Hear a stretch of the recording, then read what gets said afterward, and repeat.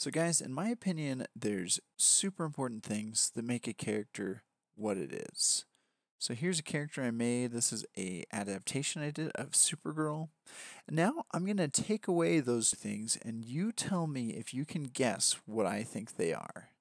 So here we go. I'm going to try and snap it. Ready? If you had guessed that I took away the lighting, first off, you'd be correct. I took away the cinematic lighting I had for the other character. So, to break it down for you, I've got this character. Clearly, I have a pretty intense lighting situation going on. Uh, Let me walk you through it and show you exactly how you should light your characters in Blender for a more cinematic and epic look to those characters. Okay, guys, so now we have one light in our scene. This is the standard classic light. I think it usually is preset to have 1000 watts for your light. So whenever you add a light, you're going to have 1000 watts. And make sure the first thing you do with this light is to enable contact shadows. Just good practice to always have contact shadows enabled. You'll see it's subtle, but it makes a big difference in the long run. So we've got this light here, and the first thing we need to do is to light our character. So let me show you first that if you just put your singular light right in front of your character, it actually doesn't look that good to have a light just straight onto the face. So I've got a very complicated character here, and you'll see when I just have the light straight on the face, we're getting this odd flat look. And it doesn't matter if I back it up or if I bring it closer, this problem remains. So what do we do then? Well, let's move this light literally just to the side. So we're going to do GX, and we're going to move it to the side over here. And you'll see already that helps a lot with the intensity of this character.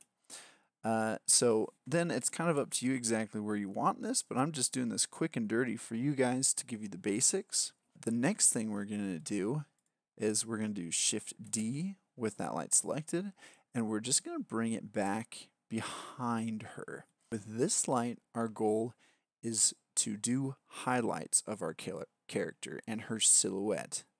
So I'm first going to start with the side that is mostly shadowed from this other light. So I've got this light now back here, and I'm just going to do GY, and I'm going to get into where I can actually see for my picture, GY, and you want to be careful not to go too far forward, otherwise you're going to get that same washed out effect. So I'm going to take it back, and you're just kind of seeing for your silhouette of your character what you think looks the best.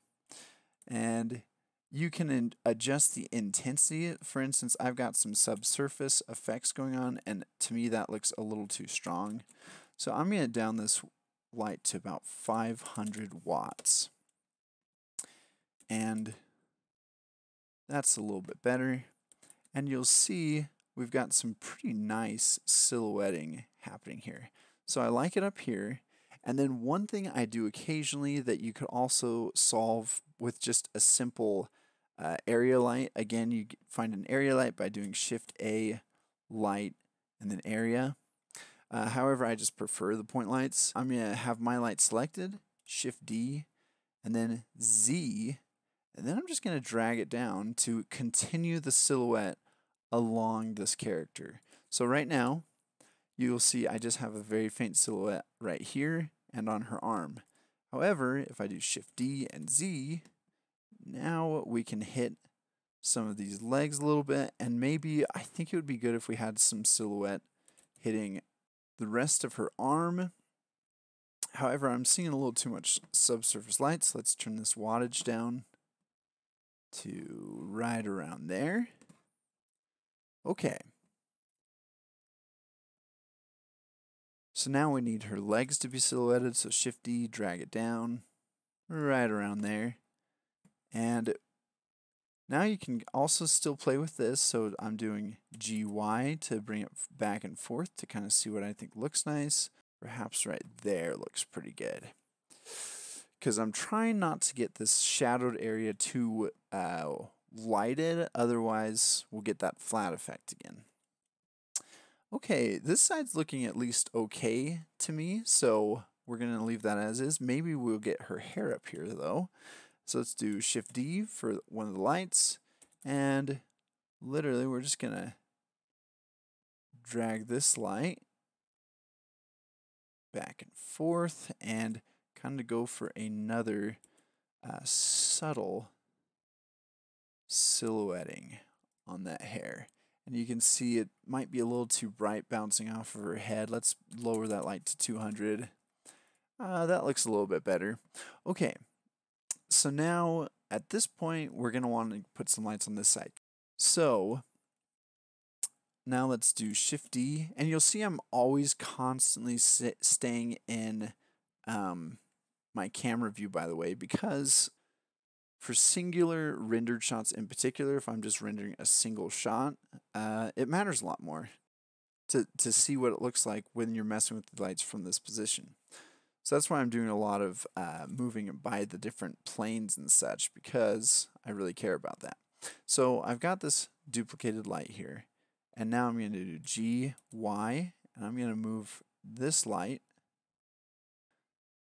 Okay, so I like the highlights that are going on here, and again, this side, in my opinion, should have more of a natural blend highlight versus this side, which I think should have a sharp highlight.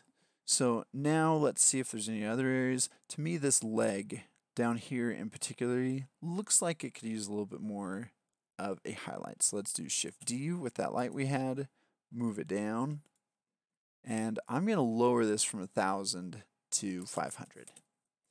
And already we have a very nice looking cinematic shot for this character.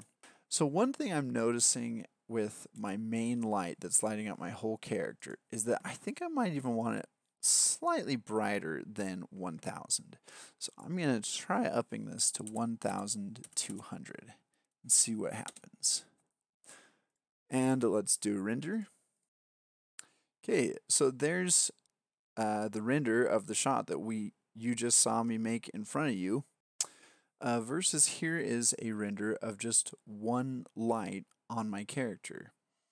And as you can see, this is kind of like, I would say, a rookie mistake that a lot of people make when they do lighting is, first off, they undervalue its importance, and second off, they have the light that they do have straight on the character because they're like, oh, well, the best thing to do is have a well-lit character. And that is not the best thing to do, because if you look at real life, you are going to see a plethora of different shadows that are hitting your character in very interesting ways. Like me just putting the light off to the side already creates a lot of those interesting shadows on the face with the nose here and her hair over her eye. And if I just have that light straight on, I lose all of that interesting detail. And while you might still feel like this looks good, a lot of that is just the textures and things that we did that are carrying this character. Something interesting you can do if you want to improve on is, first off, either just watch more of my videos. You can literally just YouTube lighting videos, and although these aren't specifically for Blender, you'll see by watching these that they just help your lighting in general. The principles apply directly from real life to Blender because it's lighting is lighting. And I hope this is helpful. Okay, you guys have a great day, and thank you so much. Please consider subscribing. And as always, I'll see you guys next time.